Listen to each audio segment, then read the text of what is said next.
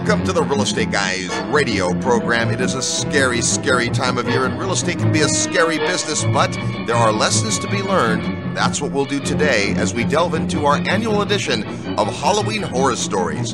Today on the Real Estate Guys radio program. Forbes rated Memphis the best cash flow market in the nation, and our good friend Terry Kerr at Mid-South Home Buyers has been the premier turnkey rental property provider in Memphis for over 13 years. With an A-plus rating from the Better Business Bureau, Terry has renovated over 750 houses. Real Estate Guys listeners have snapped up hundreds. Discover what these satisfied investors already know. Mid-South's properties are completely renovated with a 1-year warranty and a lifelong rental guarantee. They're affordable, well-managed, and easy to own. Perfect for beginning investors and veterans alike. Get in on the action. Contact Terry and his team via email at midsouth@realestateguysradio.com. Hi, this is Patrick Donahoe of Paradigm Life. Wall Street and banks spend billions of dollars per year in advertising with the goal to convince you that they are the solution. But take a look around. None of their advice has worked. The number one concern of all Americans is still money. So are you ready for another way? I've spent the last 10 years teaching people like you a superior way to build wealth and financial independence outside of Wall Street. I've developed a free e-learning program called Infinite 101 where you can learn about the perpetual wealth strategy. In this free program, you'll learn how to build your wealth without a 401k, IRA, or mutual funds. You'll also learn how to establish private financing without ever having to walk into a bank again. These are just two of the many ways this free program can propel you toward financial independence. Simply go to paradigmlife.net and click on the register button on the top right corner of the page to gain instant access. Welcome to the frightfully popular Real Estate Guys radio program. I'm your host, Robert Helms. With me, our eerie co-host, Russell Gray. Hey, Robert. You know, every year, for many, many years, we've been delving into the ugliness of real estate, and that is what we call Halloween horror stories, things that go wrong, because in real estate, things will go wrong, and when they do, you have a couple choices. You can throw up your hands and say, poor, pitiful me, or you can get the lesson. And many, many years ago, when we were doing our live mentoring club for real estate investors, we brought a bunch of case studies where things had gone poorly and delved into what went wrong, why it happened, what decisions could we have made, what decision did we make, and what lessons did we learn. And it became an annual thing we did at this live event where instead of presenting, mostly positive case studies of possibilities of real estate, things that went wrong, and the most important part, lessons that you learned. And it became this cultural thing in our world of making sure you're looking at the bright side of bad things that happen. And now here we have been on the radio many years doing Halloween horror stories. A few years back, we missed a year, and our listeners called us on it. So we're very happy that now what we do with Halloween horror stories is it's not just all of Russ and my terrible, awful real estate stories, but lots of listeners and friends that provide the stories for us. Yeah, absolutely. We talk about it kind of being group therapy, but really it's real world. If you think about it, you go out every week to the mailbox or every month to the mailbox and you collect your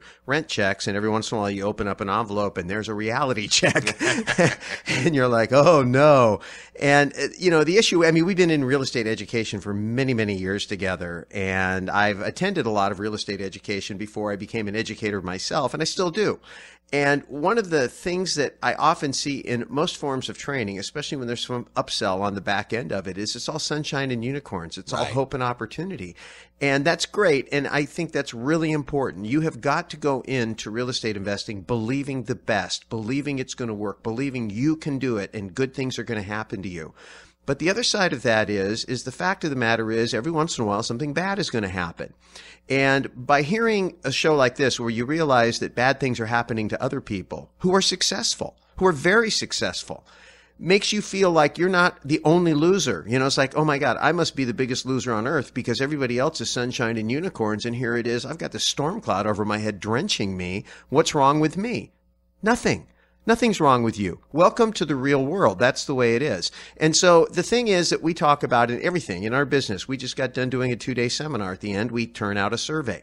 We ask everybody to give us the good, the bad, and the ugly.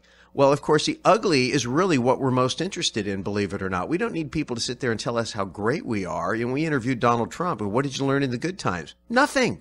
Right. I didn't learn anything. Sometimes you learn in the good times where your character weaknesses are because you can afford to make mistakes, right? But you don't realize those mistakes are there until the bad times come. Yep. And so it's the same thing true. If you've got holes in your portfolio, if you've got gaps in your business practices, if you have weak members on your team, if you have some oversight in your due diligence process, if there's some flaw in your business model, when something goes sideways, it's going to be exposed. But if you don't take the time to look at the survey, if you will, and do the plan, do, review, in other words, what happened? What could I have done knowing what I know now?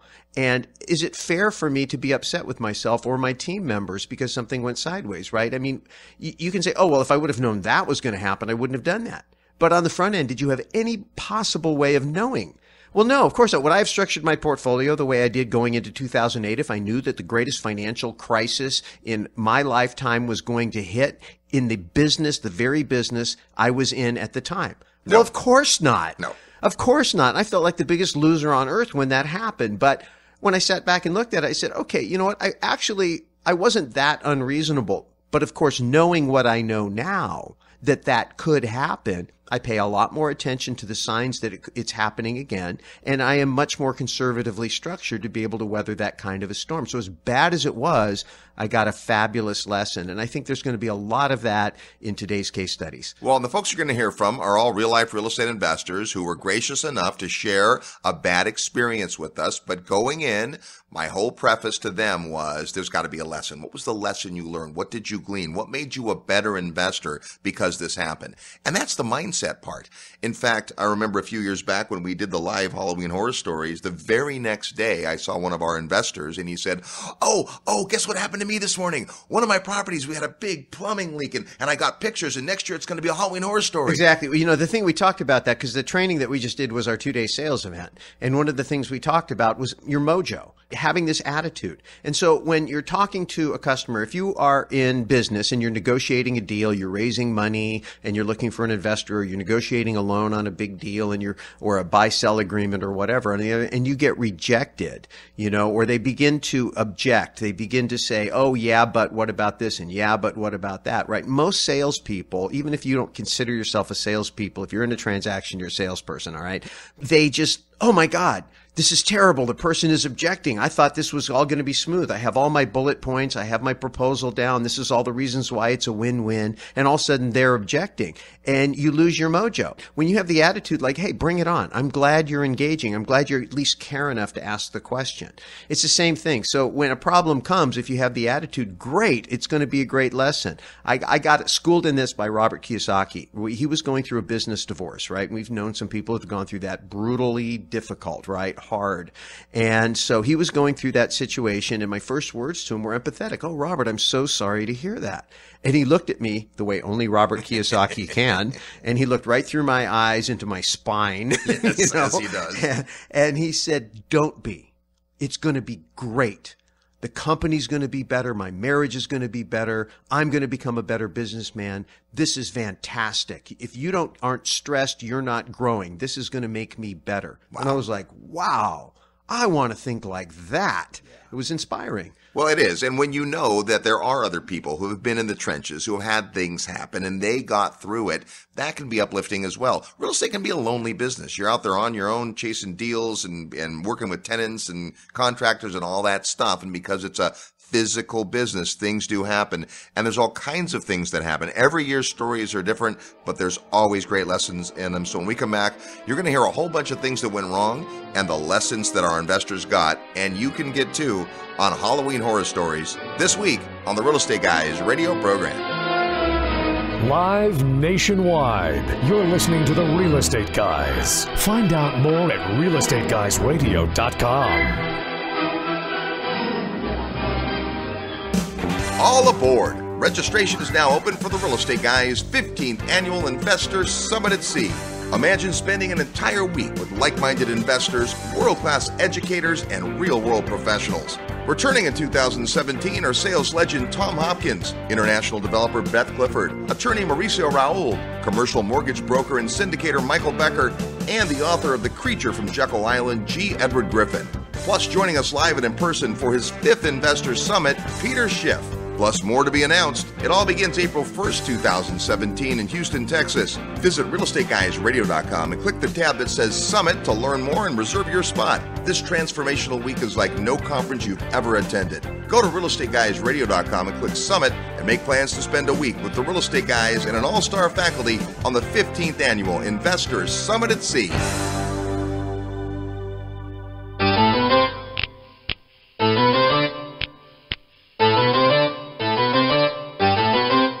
Hi, this is Chris Martinson, author of Prosper, and you are listening to The Real Estate Guys. Welcome back to the Real Estate Guys radio program and our annual edition of Halloween Horror Stories. Our first evil yarn is called The Case of the Disappearing Tenants. Here to recount this horrendous episode, let's welcome business owner and real estate investor Dr. Buck Joffrey. Buck, tell us your Halloween horror story. So it all started out about 3 or 4 years ago when I first bought my first apartment building. And I did this because I just read this great book from Robert Kiyosaki, and it told me I had to look at the numbers, and that's what I did. And it cash flowed like crazy, and I was really excited about it. So I made the deal, and I was ready to collect my money.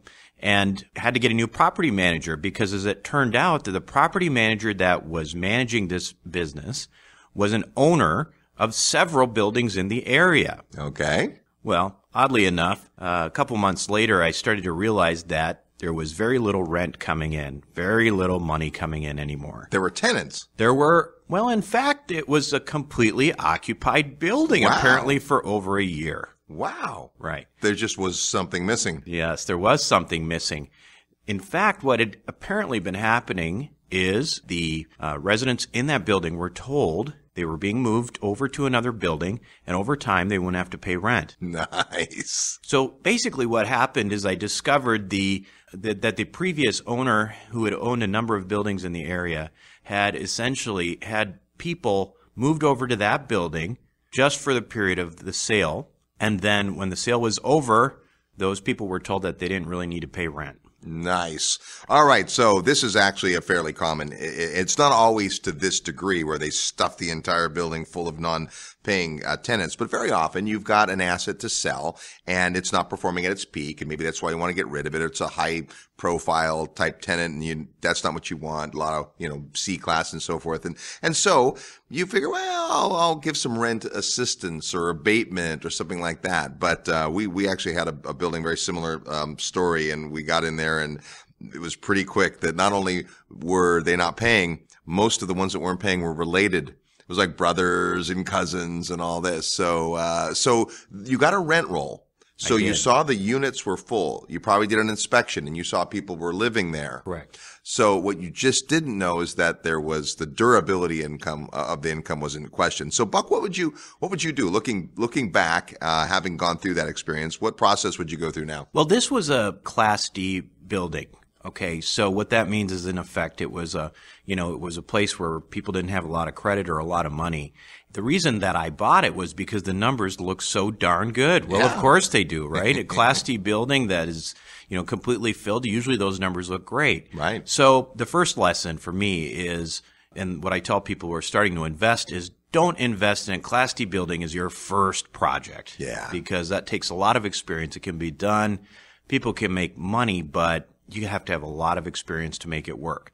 Second thing is to do a thorough due diligence on the property manager that you're going to have in place after purchase ahead of time, and make sure that you have some sort of track record from that property manager of buildings in the area. And that's something I didn't do, and I didn't know to do, and that's something that sticks with me to this day. So before I buy any property, I make sure that there's a property manager that tells me, I manage buildings in this area and I can keep this full. That's awesome. All right, a couple other things to consider in this. When you get a rent roll, and you always will as part of your due diligence process and part of the documentation the seller gives you, you're going to go through and you're going to see, does this make sense? When do they move in? What's their deposit? How much are they paying in rent? Very oftentimes a building gets sold saying there's upside potential, and you'll see that maybe there's some tenants who are paying less than market, and that could be an opportunity to raise rents. But in a D-class building, you raise the rent $15, they're liable to move, right? So that's the first thing. But moreover, and this is an important concept, we always urge people to look not at the current tenant, but who's the tenant standing in line to rent. So to your point, and it's a great one, if the local property manager says, hey, I could fill this thing again if I had to. That's what you're looking for, not the existing tenant base. Now, one more thing, especially on bigger purchases, I wouldn't stop with a rent roll. If I know I'm going to do, say, rehab and I'm going to try to upgrade the tenant mix, then I'm not that concerned about the tenants in there right now. But if I'm relying on that income stream, you can take it a step further than a rent roll and ask for what's called an estoppel. And an estoppel is a tenant's verification from their side that they're paying the rent. So it's filled out by the tenant, and typically you would recommend that the existing landlord doesn't provide this, that a third party, could be your prospective new manager, could be you, go and knock on the door, and you do this with permission because of the tenant-landlord law, and you say, hi, and the building's in escrow, and we just would like you to verify the facts that we've been shown, what their deposit is on record, what their monthly rent is, how long since their last increase. And they just simply say, yes, that's right. Now, it doesn't mean that you wouldn't have one of these dishonest tenants going, no, yeah, that's fine, right? Because that's essentially, they're just confirming those are the facts. That might have uncovered in this case, right? Oh, no, I was told we didn't have to pay any rent, right? So, my goodness, I'm sure that's a lesson that continues to help you in your investing today. Absolutely. A little bit of scar tissue goes a long way. All right. Well, hey, Buck, before we get you out of here, one thing I wanted to make sure the listeners know is you have a brand new podcast. Tell us about your podcast. I do. It's called the Wealth Formula Podcast. And it's really focused on people who make a lot of money and who are trying to learn a little bit about how to invest. And it's not just on real estate, although you have a lot of real estate background. It's on businesses. You've done successful businesses. We haven't talked much about you. I'm sure we will in the future. You're a successful doctor, a lot there. But it's this idea that wealth takes lots of forms. And once you have wealth, you need to be a steward of that wealth and grow that wealth and protect that wealth. That's exactly right. All right. Excellent. Well, check out that fine podcast for all. Great podcasts are podcasts. Thanks, Buck. Thank you. Halloween horror story number 2 for this year is called What's Buried Beneath.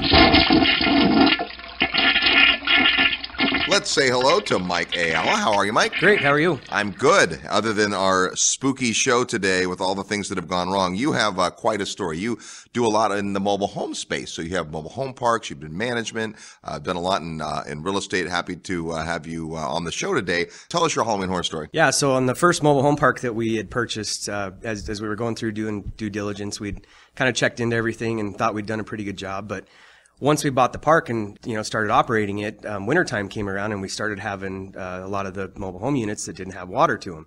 So as we started looking into it, the previous owner, whenever he would have a water issue, he'd dig up the line and he would attach a garden hose to it and then dig a 6-inch deep trench and run it to the mobile home. Wow. Nice. So you did your tests, you did your inspection, and the water worked. Yep. And you thought, well, okay, well, it seems like there's water to every unit. That's a good, let's check the box.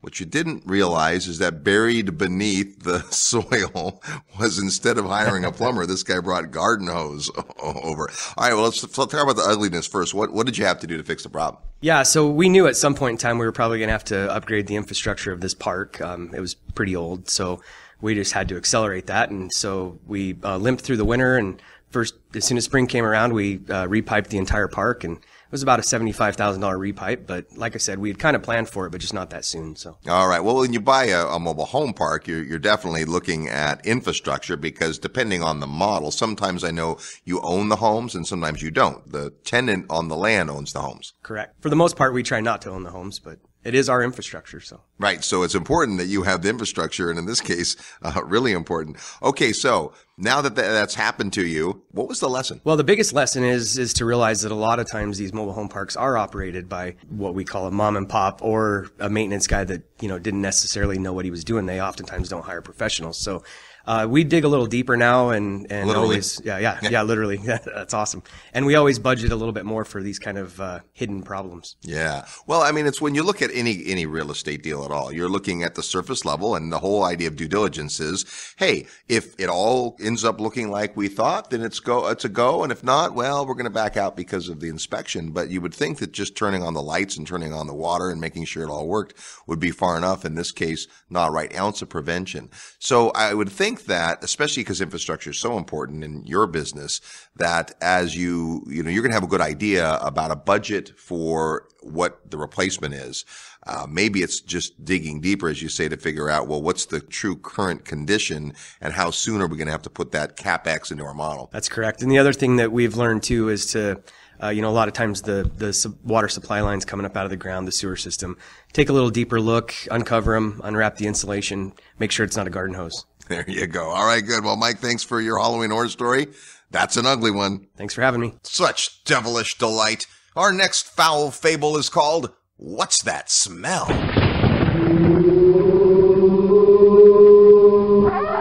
Let's meet the person behind this Halloween horror story. It's real estate investor and real estate broker, Randy Hubbs. Hey, Randy. Hey, doing good, Robert. Yeah, excellent. Well, I know everything in real estate goes well most of the time, but like many folks who've been investing many, many years, like yourself, you've been in single-family, multifamily, resort property, lots of different things. Not everything goes right every time, and you have a really unique Halloween horror story because it's a successful rental with a twist. So tell us your Halloween horror story. Sure. The only rental I still have today, which is the very first one I ever bought, my 2-bedroom, 1-bath home that has had the same tenant in it for now 28 years. And she's like my grandma, so I couldn't hand her off to property management, but her kids take care of everything, and so I don't ever get those calls. The checks come in, everything's wonderful, and I finally got a call one day that there was a funny smell in the house, and this house has almost a cold cellar underneath it, and sent my person to go over there and check it out, only to find out that the plumbing had fallen apart underneath the kitchen sink, and there had been water dumping in there for who knows how many months. And so we had a little bit of a mess. Things had sloughed off. We had foundation issues, fortunately not around the house, but all the supports had to be all completely redone. Okay, so she turns the sink on and the stuff goes down there and it's all fine, except that it's all deteriorated. Pretty soon it's pouring right down into the foundation, and it's just, oh wow, terrible, terrible stuff. But there's a couple of great lessons in here. So first of all, the fact that everything else in your portfolio you have professionally managed. Correct. But you've hung on to this one because, it was your first property and you know her and she hasn't moved in all these years, and that's all good, right? So maybe, I don't know if there's a lesson in there or not about management, but what are the lessons that you got for going through this situation? Sure, but even as a broker, I've ran into this too, and that is, who wants to crawl underneath and look at your crawl space or go up in the attic and inspect regularly? But if you don't do that, that can become a real issue. And furthermore, insurance only covers water losses if they're a sudden water loss. And of course, this was not. So that was all on me as the owner to fix. Wow. Okay. A couple of really distinct things to point out here. This is a great one because everything's going along well. Doesn't seem like there's a big problem. Finally, it gets so bad that she calls and says, something smells funny. So typically when you hire a property manager, they're in residential also what we consider an asset manager. They're going to take care of any major work that has to be done. And most will go out and inspect the property. A lot of folks listening and own property in states they don't live in or countries they don't live in. So you need a third-party property manager who's in the area, local, and that person hopefully goes out and occasionally takes a check of the house. Now, is that person going to go through everything, and how often would you do that? Especially, this is like the landlord complacency thing. Hey, everything's going well. I got the same tenant. She takes great care of the place. Her kids take care of the place. Certainly, if something would happen, they would notice. But tenants think differently, right? Well, I remember once we did a walkthrough on a 5-plex we were listing, and there was, we're walking through with the owners, and they self-managed, and there was a drip. And it was just a drip in the shower, and we looked, and not only had the drip gone in the shower, there was a leak underneath the tub, and there was water damage in the ceiling below on the second floor or the lower floor, and this has been going on forever. And the owner says to the tenant, "How long has this been happening?" "Oh, it's been about a year." And she said, "Well, why didn't you say anything?" He goes, "Well, it's okay. We don't mind." Well, that's not the point. The point is, had they called right away, right? But we can't expect tenants to act the same way as owners. Exactly. And of course, going over to find a bucket underneath the sink just because they didn't want to inconvenience you as the owner is not always a good measure, because that bucket can, of course, overflow. Yes, and will, left unchecked for sure. So I think a couple of things. Obviously, you need good communication with the tenants so they know, hey, we're here to service you. And this may sound ironic to some of you because they're always calling and bugging you, but that's what you want. You would much rather have heard earlier than later in this case. Absolutely. They are your customer. They're not, I also happen to be on a board for a local rental association, and a lot of people look at the tenants, they'll call them. We like to call them residents, or I even heard this weekend, customers, which is exactly what they are. They tend to look at them as being a burden when in fact they're the ones that are putting those checks in the mail and so they deserve to be taken care of. Well, they sure do. And they just need to understand that expectation that, hey, if anything doesn't seem right, give us a call. We're happy to take care of it. Yeah, that means sometimes you're driving out there to change a light bulb, or your property manager is. But it's that expectation part. The ounce of prevention, right, had you addressed this earlier, it would have been not only cheaper, it would have done a better thing for the tenant and for the property and all that. So, thanks for sharing your horror with us today, and good luck in your continued investment. All right. Well, thank you, Robert. Absolutely. It's Halloween Horror Stories today on The Real Estate Guys, things that went desperately wrong and the lessons we learned. Today on the Real Estate Guys radio program. Real estate investment advice right in your mailbox. Sign up for the free Real Estate Guys newsletter at realestateguysradio.com.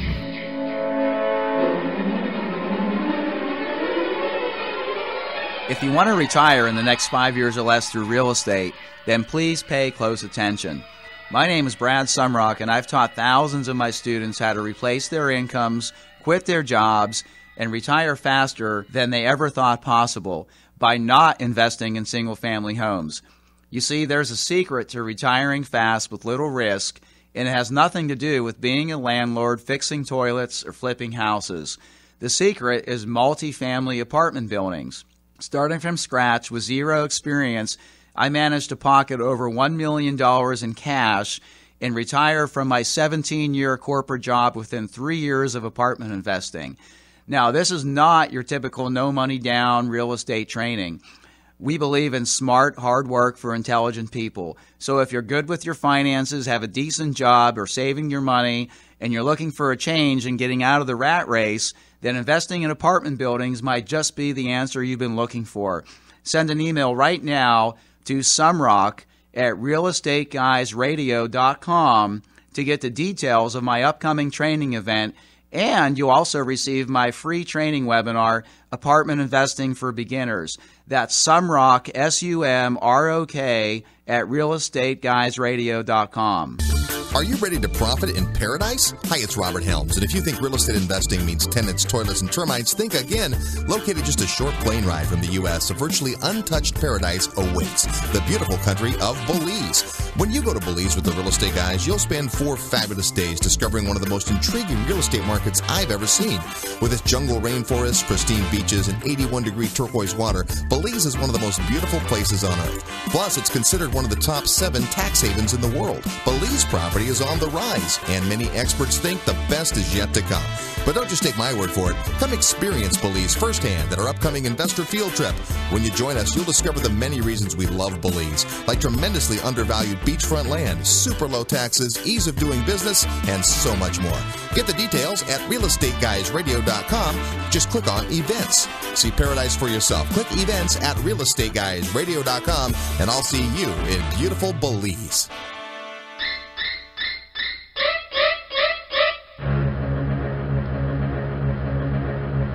Hi, this is Simon Black from SovereignMan.com, and you're listening to The Real Estate Guys. Welcome back to this bone-shattering edition of the Real Estate Guys radio program. It's our annual Halloween Horror Story edition. Things that are nearly too terrible to mention, but we need to know about them because there are lessons to be learned. Before we get back to this revolting recounting, it's time to play Real Estate Trivia. That's your chance to win a prize by knowing today's Real Estate Trivia question. In just a minute, I'm going to give you a real estate trivia question that, of course, has something to do with real estate and ghastliness. What you're going to do is, as soon as you hear the question and think you might know the answer, send us your best guess to trivia@realestateguysradio.com. That's trivia@realestateguysradio.com. Include your name, the answer to the question, and your physical mailing address, so that if you are the blood-curdling winner, we're going to send you a copy of Second Chance, the latest book by Robert Kiyosaki. Before I give you this week's question, last week on the show, we had Greg Bond from Orlando, Florida. In fact, something tells me we just might hear from Mr. Bond again this week with a Halloween horror story. At any rate, our question last week was this. There are lots of theme parks in Orlando. Which one was the first? Well, believe it or not, the first theme park in Orlando was Gatorland. Yep, Gatorland was the first theme park to open in Orlando in 1949. Its main attraction was a 15-foot alligator said to be the biggest in the world. Here's our chilling real estate trivia question for this week. Stephen King's inspiration for the book The Shining came from staying at which hotel? Yep, Stephen King and his wife stayed at this particular hotel, and it gave him all of the ideas and inspiration for the scary, scary, scary book, The Shining. Which actual hotel was it? If you know or just want to take a guess, send us your best guess to trivia@realestateguysradio.com. Trivia@realestateguysradio.com. Include your name and your mailing address so that if you're the winner, we can send you a copy of Robert Kiyosaki's Second Chance. That's today's real estate trivia question. It's Halloween horror stories this week, things that have gone wrong with real estate investors and the lessons they and you can learn. This perilous parable is called What Could Possibly Go Wrong?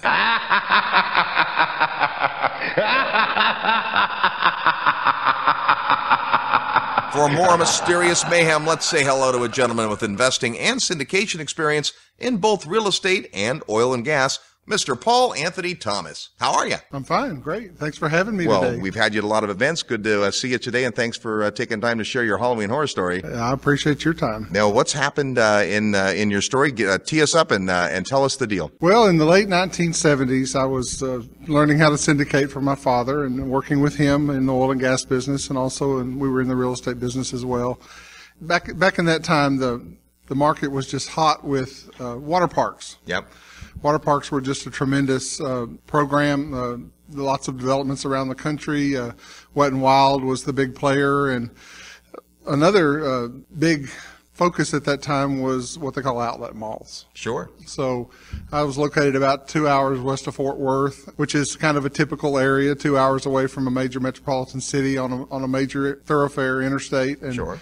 I thought, man, this is a slam dunk. We can do this deal. I've got the land. I can work this deal out and make it development for the city of Abilene, which is where I'm from, Abilene, Texas. Yeah. It's out in the Permian Basin. And we can make a development for Abilene that will be just kind of a stellar development for the country and show the country how to do this deal. So a combination outlet mall and water park. Right. And like the kids can be at the water park, the parents can be shopping. Sounds great. We thought it was great. Oh, yeah. We thought it was wonderful. And I put the deal together, spent about $50,000 on plans and another $50,000 on incidentals. I had a company called Leisure and Recreation Concepts to do me a feasibility study, and they thought it was a great idea. Of course, anytime you pay for a feasibility study, they're going to tell you what you want to hear. So they did, and I took that feasibility study, and I said, this doesn't quite all gel together. I need to go visit somebody that knows something about outlet malls. Yeah. So I made an appointment with the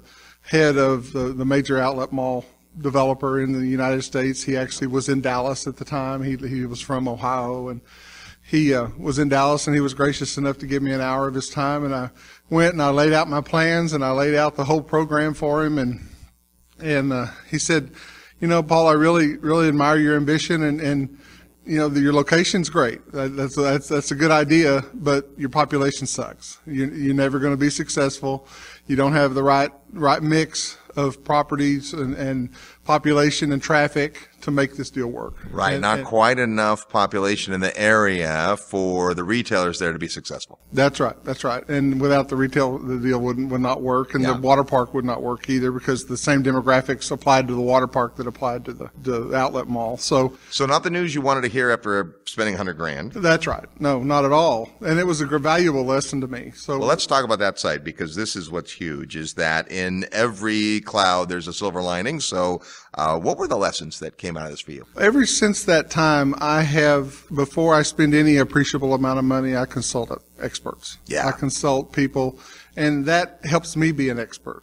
Once I determine how somebody identifies the opportunities and analyzes the opportunities, then you can start studying that model and how the successful people do it. Yeah. And once you do that, then you can actually become an expert in the different fields. And over my career, that was in the late 1970s. I was 20 years old when I was doing this. Today I'm 60 years old. So now I've done that dozens and hundreds of times over the last 20 years. 40 years now. Well, so it sounds like amortized. That was a pretty good, pretty affordable lesson. It was a lot of money for me at the time, Yeah. but today it serves me well, and I have a myriad of experts around the country that I talk to routinely when I have a new project, and it's actually helped me become an expert in lots of fields. You know? Well, one of the things that we always say is that you don't know what you don't know. In this case, you had a great idea, a great concept, and in another location that could have been a brilliant concept, but somebody in the know points out what to them was obvious and to you wasn't at the time. You just don't quite have enough people in your town to sustain this type of use. Today, that's probably one of the fundamental things you would look at before pulling the trigger on a deal. That's exactly right. That's the fundamental questions that you want to ask is, are you going to be successful? Is the success even obtainable in the location you're considering? All right, well, good stuff, my friend. Thank you so much for sharing your Halloween horror story. We're going to get you back on the air and talk about what you do in your other life, because there's some great stuff going on there. But with Halloween coming up, we thought this would be a great time to get some of those lessons learned, because we don't have to learn from the things we do ourselves. We can learn vicariously through others, and hopefully the listeners can glean some wisdom from your pain and misfortune. Well, I hope so. I hope they do, and I appreciate that. Well, we hope the audience is appreciating this year's Halloween horror stories. Scintillating stuff. Now, sit back and enjoy an appalling account known as The Dreadful Cut. Our next terrifying tale comes to us from our great Canadian friend, Victor Menashe. Victor, welcome back to the show. Great to be here. Well, you're a developer and an investor, and I knew you'd have a great Halloween horror story, so tell us your tale of woe. Well, this is a project that we're building in Philadelphia right now, and it's an 11-unit building, and the lesson here is you got to have the right people in the right chairs on the job. That's the lesson. So let me tell you what happened. Yeah. This is a building where there's very little parking in Philadelphia. So we wanted to build structured parking on the ground level, elevate the building up on the second, third, and fourth floor. Makes sense. So let's set up the picture. You're driving in from the street. You've got a curb in the way, so you got to get over the curb, cross the sidewalk, and into the driveway. So in order to do that, you need to cut the curb. That's called a curb cut. And in order to get one of those, you have to get permission from the city to cut the curb. That's part of the zoning application. Yep. What the rule says is if you are sharing 3 or more properties on a single driveway, you qualify. If you have less than 3, you do not qualify. We were consolidating 3 lots to build this building, so we said, okay, we qualify. And our architect, his interpretation of the building code and the zoning code was exactly that we would qualify for the curb cut. We designed the building, we did all our construction drawings, we submitted our zoning application, and lo and behold, we failed. Why? Because the city said as soon as you consolidate the 3 lots into a single lot, now it's 1 lot, not 3, and you no longer qualify. So now we have a beautifully designed building and we have failed our zoning application. So they said, well, what do we do now? You can go to zoning and you can file an appeal. So we contacted our zoning attorney, started to go through the process of amassing the information and all of the evidence to put together our appeal to the zoning board. And this is a multi-month process, as you can imagine. This was going to be a lengthy process. Of course, time is money, and we're losing time and losing money. Right. We get almost to the point where we're about to go through the zoning appeal, and the zoning officer asked a question, by the way, is this a condo building? And we said, why do you ask? Good question. Well, of course, if it's a condo building, this would be 11 separately deeded units, which is more than 3. Yes. And so we would now all of a sudden qualify. So it's simply just that little, like Tony Robbins talks about, those 2 millimeters right, that take you from having a problem to hitting the bullseye. And we said, why, yes, as a matter of fact. It certainly is. It certainly is. And it is. And so now we have an 11-unit condo building, and the cost of registering the condo building is not very, very high. It's like extra $8,500. So you write a check versus maybe $15,000 in legal fees and multiple months worth of additional delay to go through the process. So what is the lesson here? We had an architect. You often hire an architect based on creativity. That's the one thing that they use to differentiate themselves. But in reality, that's really only about a third of the job. The majority of the job is navigating their way through the zoning code, through the building code, and really threading the needle through all the various constraints that come down to successful project execution. Because at the end of the day, it's about execution. Now, of course, nobody wants a building that looks like a shipping container with windows. Right. You want something that's going to have some curb appeal and some design sensibility, both form and function. And so, you're going to get that with your architect. But when you evaluate your architect, are you evaluating them for those other skills? And how do you even test for that? That's the critical question. Well, in this case, I'm quite certain that now your particular activator is much more aware on this, and probably your architects as well, right? Exactly. Yeah. Exactly. Now, a couple of things, though. In case folks didn't hear when we had you on the show a few months back, this product type is one that you hold and keep as an apartment building. That's exactly right. However, you're not looking to sell them individually as condominium. It can't hurt to have individual condominium title. You have spent some money, but you're going to spend some money anyway. So now you arguably have an asset with now even one more possible exit strategy. That's exactly right. So yes, we are going to be the owners of all 11 units in the condo. We will have controlling share of the condo corporation. And so, the votes are going to be not very dramatic. Yeah. So yes, there's a little bit of additional annual overhead, but yes, these are buildings that we are holding for the long term. They are essentially rental properties.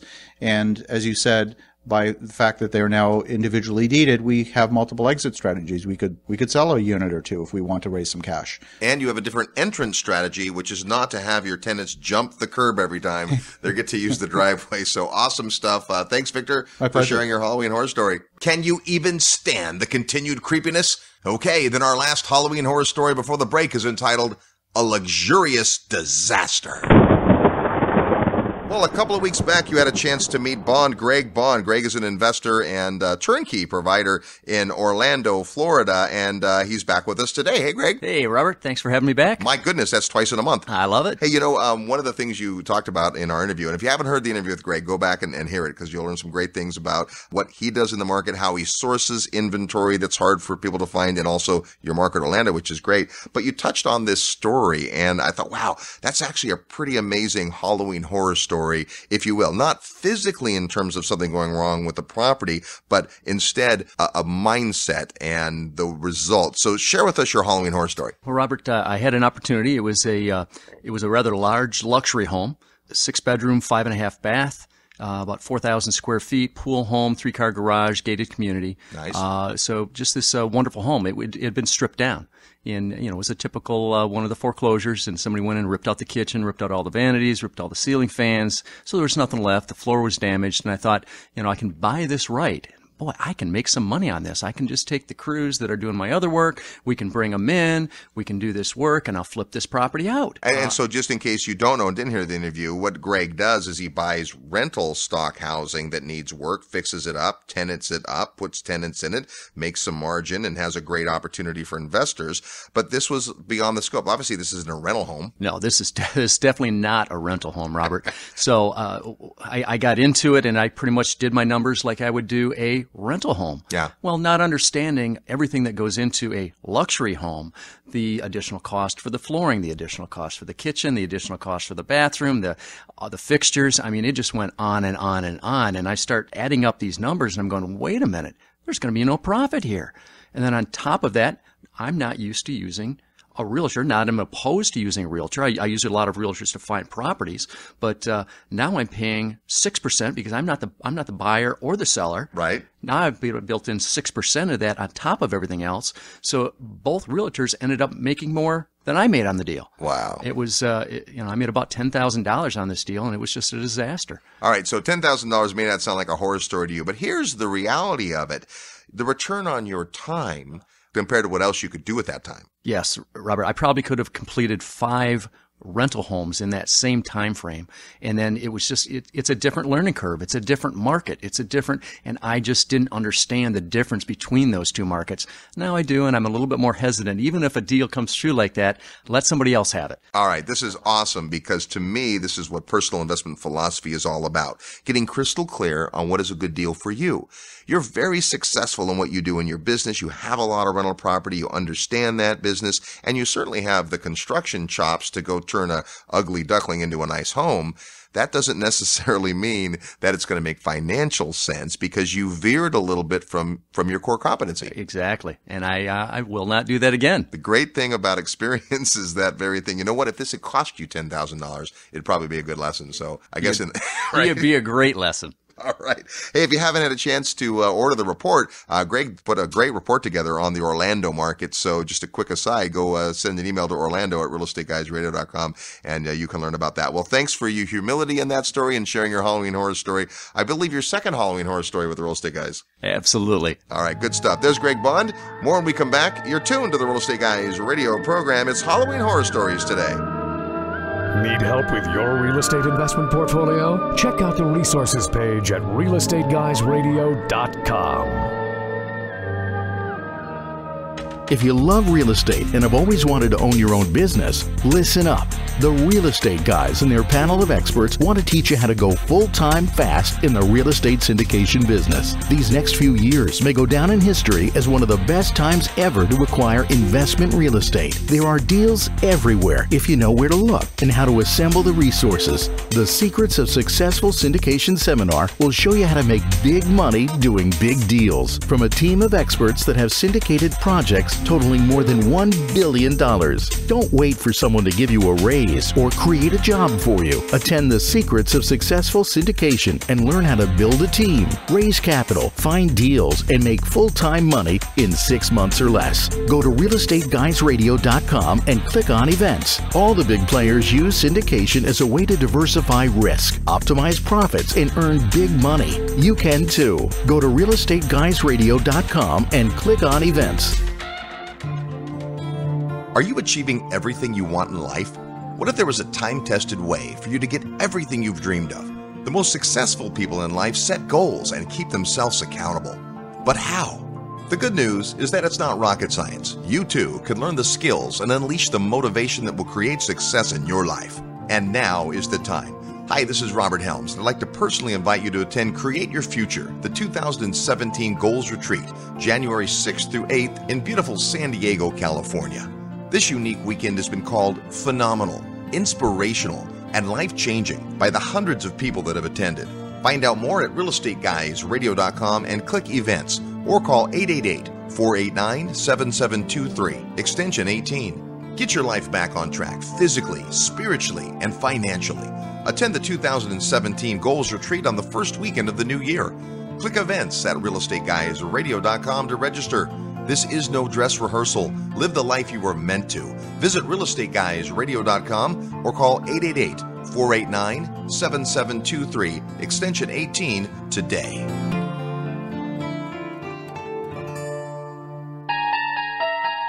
Hi, this is Darren Hardy, author of The Compound Effect, and you're listening to The Real Estate Guys. Welcome back to our annual eerie edition of the Real Estate Guys radio program. It's Halloween horror stories, terrible things that happen to investors, but lessons they've learned. The next alarming anecdote is called A Great Deal Indeed. Well, it's not every year we get a return guest on the program, but welcome back with his second Halloween horror story, Dr. Eric Tate. How are you, Eric? Great to have me back. I guess I haven't really figured this thing out completely. Well, here's the thing. The longer you're in real estate, the more this kind of stuff's going to happen. And, of course, you always get the lesson, which is great. You're a great student and a great practitioner, but not everything goes right every single time. Tell us this year's Halloween horror story. Yeah, I got a little sloppy in my own account. This wasn't any money from investors that we had brought in, but I had a little house that I was looking to rent. Some tenants came over, prospective tenants. They said that their house was being sold because the gentleman was sick. To me, that was an opportunity, so I called him and see if we could work something out. He just needed $10,000 to kind of take care of some bills, and he was going to deed the house over to me. So I would just make the payments. The mortgage would stay in his name, and then I would just rent the house up and fix it up. And so we struck a deal. So, well, let's stop for a minute, because this is interesting, because you knew the tenant, they were renting a house already. It was that owner of the house that had the challenge, and you saw this as an opportunity to, turnkey tenant built in. Absolutely. Sounds great. And okay. And for $10,000, he's willing to sign it over to you. Absolutely. And so we did the paperwork. We didn't use a title company because we weren't changing the mortgage out of his name, and the title company wasn't willing to do it. Probably my mistake number one. And so we did all the paperwork. We had everything. I had an attorney draw up the documents, but not through a title company. And then I had the deed. And then life got in the way. And I just got busy. And I got busy. And I got busy. And lo and behold, 6 months later, my tenants get a knock at the door saying that, oh, you have to leave. This house has been sold. Really? Okay. And so I called the gentleman. And I went to the county register and saw that a deed had been filed. And I realized, oh my goodness, I hadn't filed my deed yet. Wow. So I called the seller, and he really just wanted to extort more money out of me. That's really all this was. And so I had to get my attorney involved, and we worked it out. And, I had to pay a little bit more money to him, so I did get extorted. But all's well that ended well, because I had an enforceable contract. I had the deed. And, the lesson that I learned there was cross your T's and dot your I's at all times. Don't let life get in the way. The thing you're working on, take it to completion. Even if it's in your own account, don't get sloppy in your own account. That's such a good lesson. Well, and in this case, right, had you simply recorded the deed, there would have been no issue. Correct. He didn't really sell to somebody else. He was just trying to figure out a way to get some property into another 10 grand and right? So we go into every transaction assuming the best of the other person, but preparing for the worst. So good point. And this is a situation where you had an attorney involved. All the front end stuff was done right. It's just that one little extra step that it takes. Now, the other point of it is, and it's a good point, you're a guy who raises capital and you do deals where you have this different relationship with folks, and it's not only your money, you put some of your money into deals, but you raise money also. And folks who syndicate money like that, we're very careful with the money, very, I dotting and T crossing, because it's our job. We've been entrusted as stewards of the money. But every now and then we get lazy on our own stuff, right? Yes, absolutely. When you're doing your own, it's interesting. I found that people will take more risks with their own capital than when they are stewards of other people's capital, or when they have other people who are depending upon them. And this was just a good lesson for me to always have the checklist, irrespective of whether or not we're doing outside projects with outside investors' money, which we always have everything kind of what we call well papered, everything T is crossed, I is dotted, versus okay, even in my own account, all right, what am I not doing well in my own life that no one else is involved with, and making sure that I'm running that at its maximum capacity as well. Well, and knowing a little bit about the kind of projects you do, a little single-family house like this is a pretty small deal. So it's easy to go, it's not that big of a deal, but everything's a big. You treat it like a business. Every piece of real estate's important, right? I think Brian Tracy said everything counts. Everything counts. Hey, before I let you get out of here, let me put you on the spot. Coming up, we have Creating Your Future, our annual goals retreat. And you've been to it 3 times now? 3 or 4. One of the 2. I'm not sure at this point. All right. So tell the folks why they ought to consider coming out to the goals retreat. Oh, it's transformational. That is the one thing that I send more people to, that I speak with, potential investors that I talk with who aren't kind of clear about what they want in their life. Creating Your Future will get you ultimate clarity around not just one thing in your life, not just your financial goals, not just your personal goals, not just your spiritual goals. It's a holistic process through which you're figuring out what's most important to you across multiple levels. And I can't recommend it highly enough. All right. Well, thanks for that. And thanks for sharing your Halloween horror story. Absolutely. Thank you for having me. Next up, it's a nasty narrative entitled The Necessary Decapitation. This tale of woe comes from our good friend Terry Kerr from Memphis, Tennessee. Hey, Terry, how are you? Doing great. Excellent. And things are really great for you guys, but not everything goes well every time, and you have a Halloween horror story. I do. This is terrible. I hate this story, but it's a good one. So, rolled up on this house. This is before I had an acquisitions rep, so I'm looking at this house myself, and I'm saying, okay, yeah, this house needs a lot of work, but it's got a brand new roof on it. So that's a good start. Yeah. So we proceed to do the rehab. We rehab the entire house inside and out. The furnace is located in a closet in the hallway. The water heater is located in the storage room outside, as they are so many times in Memphis. And when the rehab is completely done, I come back through to do what we call a blue tape walkthrough. Put pieces of blue tape on stuff that just need tightening up a bit. And I noticed the pull-down attic steps, the cord on the pull down attic steps was just a little dingy. I'm like, okay, we need to replace that. And I pulled it down to make sure we didn't need to replace the whole set of steps. Well, I hadn't gone up in the attic.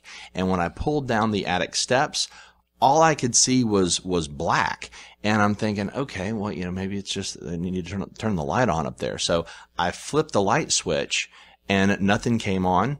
I go up there with a flashlight and the entire attic is a burnout. Oh, and when I mean it's a burnout, I mean the rafters are so charred. The ridge beam is so charred. It's completely done. Oh no. And we have to decapitate the house. And when I mean decapitate the house, I mean the ceiling joist. So we had to take down all of the sheetrock, all of the whole deal. So you're standing in a completely rehabbed house and you look up and there's no obstruction, but there's just sky. So but a new roof over the top of that nicely burned out someone got me. They got me bad. Oh wow. All right. So here's the most important part of Halloween Horror Stories. What did you learn? What are the lessons? Man, look in the attic, look underneath the house, get in the storage room. So now my acquisitions team, they know you gotta look. All right. Good stuff. Well, great things are happening in Memphis. In fact, we're going to invite you back on the show. So in a few more weeks, you'll get a chance to find out what's new with Terry Kerr in Memphis, Tennessee, and get some tips for happy tenants. So we'll look forward to that show. Sounds great. Our final spine-chilling story for this year is not for the weak of heart. So be warned. It's called From Mayhem to Murder. This one is a frightful one for sure. Please welcome back to the Real Estate Guys radio program, Sep Bacom. How are you, Sep? Good, Robert. How are you? It's always good to see you, my friend. You too. You're out there doing the thing, and it's awesome to watch. You've been an amazing student, but not everything always goes right, does it? No. So tell us about this year's Halloween Horror Story. Sure. The interesting thing is I've been an active Real Estate Guys listener for the last 6 years, and I remember listening to the Halloween Horror Stories thinking, I would never want to have a property be on the show, and here I am. Well, sorry, and you're welcome. So this particular property, it was the first large apartment complex that I purchased. At the time, I was working as a full-time electrical engineer. It was a 52-unit apartment complex in a major U.S. market, and we structured the deal creatively. It was 100% financing with us just paying for the commission for the real estate agents on the side. Wow. Value-add type deal. There was a little bit of hair on it. We had a smaller property on the same street for about a year, and that property was a small 6-unit building, didn't really have any crime. That street is about 1 mile away from some mansions in this particular city, also about 1.5 miles away from a very nice university and military base. So you know the market pretty well because you've been there a year, and you have an opportunity to buy an obviously much bigger property. Okay, great. Right. We had a property manager that was managing the 6-unit building, and he was saying, yeah, we can handle this. We'll just do some renovations and get it turned around. So did the walkthrough on the larger property, the 52-unit, walked every apartment, and not anything major. I mean, we didn't see any machine guns or anything like that. So we figured, okay, this should be good play. So day one of closing, we realized that the property we knew was 50% occupied. Only half of those tenants were paying rent. So that was generating about $5,000 a month in rent. And the mortgage was $10,000 per month. And the first day we had a break-in into one of the new tenants' apartments, and they moved out immediately afterwards. Within the first 5 days, we realized that there were sex offenders living on the property. Shortly after that, we realized there were convicted felons, prostitutes. Wow. Yeah. This keeps getting better. And all this time, I mean, we just kept doing one apartment at a time and doing what we could as the issues would rise up, but it didn't stop from there. We even had a former police officer move into one of the apartments, and within the first week that they were there, their apartment got broken into, and they moved out immediately. Wow. So not even safe enough for the police to be living over there. Active gangs. There was one incident where one of the tenants tried to kill our maintenance guy on the property. He was hiding inside of an apartment, and police couldn't obtain a warrant, so he was literally living there for 2 days, and the police were kind of playing cat and mouse, waiting for him to come out. All this, we expected it to be stabilized within 6 months, and it ended up taking about 2 years to stabilize. Police wouldn't go to the neighborhood unless there were 2 squad cars at the same time. There was even a point where we had one of the drug dealers was involved in some territory dispute, and we didn't know this until afterwards, but there were drive-by shootings occurring on the property. So the property manager at this time was kind of getting down to the final hours, saying this might be a little bit too much or outside my expertise. Wow.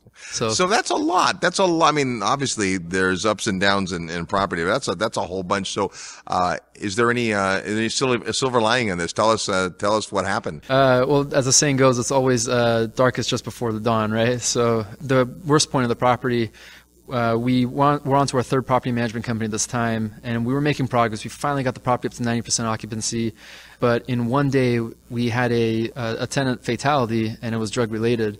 And the shooter basically came and murdered the tenant in broad daylight. They left. The police were not able to catch them, and the property manager told me this while I was working at my job. So, Seth, you should go check the news. The property's on TV, and by the way, we quit. This is our 30-day notice. Oh man! And I was literally begging the police chief to come over and put the police, provide some type of patrol, and they said that's security guard's job. So we had a security guard company come out there. And yes, it does get worse. Oh, no. At that point, the police were still looking for the suspect. We had a security guard on the property. The tenants were frightened. The property manager wouldn't even go to the property to reassure the tenants because they were afraid it was going to be a PR nightmare. When the police left later that night and the suspect was still at large, there was a news crew that came out to the property, and they were doing an interview. And then literally as the camera was recording, the suspect walks right behind the news camera and starts shooting at the television reporter and the television cameraman, and starts having a gunfight with the security guard. And they broadcasted this video on nationwide news. So pretty scary. Wow. Yeah. So it's one thing to have your property in the paper or on the news, but the national news, that's kind of a big deal. Right. Wow. Okay, so what happens next? Even all these challenges that were occurring, we still had faith. We knew that there had to be a good property management company out there that can handle this. This was the worst property in a good neighborhood, so we just knew we had to find, and keep pressing for that right team. Yeah. Even as we were going through all these challenges, I was still coming to all the Real Estate Guys syndication seminars because I knew I could find other investors that were working on this type of property and had experience and could let me know, hey, this is who you should be talking to, and this is the type of management company that can help out with. Fast forward, we were able to get rid of all the bad tenants out of there, reduce the crime in the neighborhood by 95%, get the occupancy up, get cash flowing again, and actually have the police thank us afterwards, saying, we don't have to have 2 police cars coming over here and patrolling at night anymore. The homeowners in the neighborhood loved it, and the tenants could finally go out at night and not worry about having any type of crime. It was definitely a good learning experience, realizing that it's one thing to just be reading the books, which we're still active readers, and there's another thing to actually go out and be at the seminar, meet the investors, and learn from the experts. That's such a good point. Sometimes investing can be a lonely business. You're out there kind of on your own. Even if you raise money, and I know you do that for investments, those folks are passive. They're not actively involved. They're not helping when times get tough. In this case, hats off, because you've turned it into a stabilized performing property, which has benefited the entire neighborhood, not just you guys. But let's talk about some of the lessons that you learned going through this, because it's always hindsight, right? You didn't see it at the time, and many times you said, well, we didn't know this then, right? And that's what happens in real estate, especially in markets that you're new into. You knew the neighborhood because you'd had a property there, but obviously this property had its challenges. What are some of your lessons learned, Seb? Definitely, and you guys talk about this at the syndication seminar. So this deal did have passive investors involved, and I was the active syndicator. And as you guys teach, it's always good to keep the good communication line. So we didn't have just quarterly calls, we didn't have monthly calls or weekly calls. We had daily updates, and sometimes it was multiple times during the days. Wow. So just letting them know what's going on and having their input involved as well had a big help with that. Okay, so stop there for a minute. That's on the investor side, managing your investors' expectations. They didn't expect it to be like this, did you? You didn't expect it to be like this, but rather than put your head in the sand and not contact them, you were proactive to keep them up to speed. That's smart. And the other aspect of it was the team, and I can't take credit for that. Even though we've had 5 property management companies on this asset since acquisition, each time it was improving. The property was getting better, the tenant base was getting better, and the team, especially the team that we have now, they've done a phenomenal job. And I realized that it's not just about the property or the number of doors or the roofs. It's who's the type of client that we're serving, who are we screening in, and how are we better serving the community. And that's what makes it worthwhile at the end. And the thing that jumps out at me is just perseverance, right? You didn't let the first problem throw you off. You didn't let it have you raise your hands up and say, forget it, we're out of here, we'll take a loss.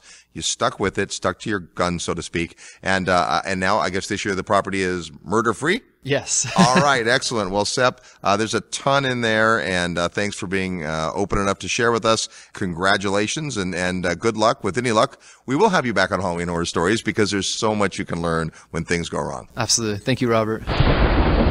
If you've been able to handle all of the fright dished out today, we're glad you're still with us. Oh my gosh, so fabulous to hear all the Halloween horror stories. I think, again, just looking at ways to glean lessons out of all of that. And of course, the lessons were self-apparent as people went through their process. But in a big picture, one of the things you look at is successful people really aren't afraid to talk about their setbacks. You think about all these people that we've just listened to that go through the process, and, you know, we ask them, hey, would you like to be on this national radio show podcast thing and have hundreds of thousands of people hear about your failures? Yeah. Right? I mean, how many people, oh yeah, sign me up for that. Right. Right? But this is literally a give back. I mean, if you really think about it, you know, you go through a situation and you've learned a painful lesson and you think, okay, well, I paid full price for this lesson. I mean, I paid the full price and I got a great lesson and I'm better because of it.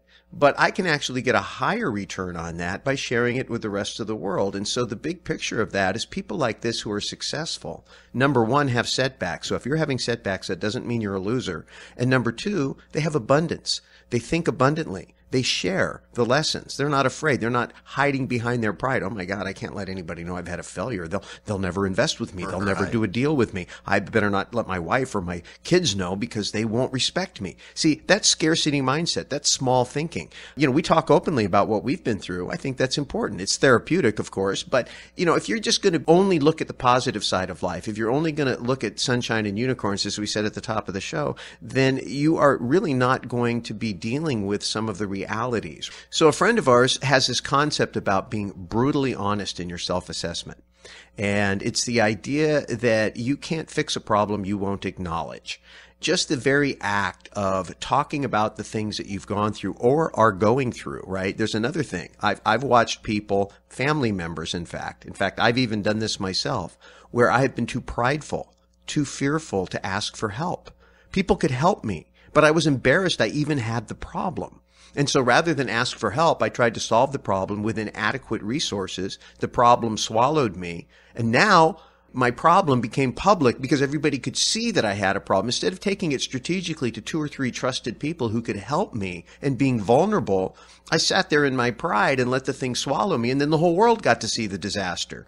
So even in that, there's lessons. So this is absolutely by far one of my favorite shows that we do every year because it is just so rich in lessons and really personal development and how you become a high achiever. So big thanks to the folks who were vulnerable enough to share their mishaps with us and, of course, to be able to distill those lessons. That's great stuff. It's not too early to submit a Halloween horror story for next year. If something bad has happened to you where you got an amazing lesson, just send an email to guys@realestateguysradio.com and let us know about your Halloween horror story. And who knows, maybe you'll show up on this program next year. Hey, next week on the show, it's one of our favorite shows. It's Ask the Guys. That's your questions and our answers. If you have a question to ask the Real Estate Guys, just go to our website at realestateguysradio.com and click the button that says Ask the Guys. Fire away. We get tons of great questions. And next week, lots of good answers. Until then, have a happy Halloween and go out and make some equity happen. This episode of the Real Estate Guys radio show is brought to you by Paradigm Life. Powerful cash management strategies using life insurance. Learn more at beyourbank.com. Mid-South Home Buyers. Low-cost, turnkey cash flow properties in Memphis, Tennessee. Corporate Direct. Asset protection strategies for real estate investors from attorney and rich dad advisor Garrett Sutton. Find these and other great companies under the Resources tab at realestateguysradio.com. To learn how you can expose your product or service to the Real Estate Guys audience, call 888-489-7723 extension 4. That's 888-489-7723 extension 4. Or use the feedback page at realestateguysradio.com. Thanks for listening, and we'll see you next week right here on the Real Estate Guys Radio Show.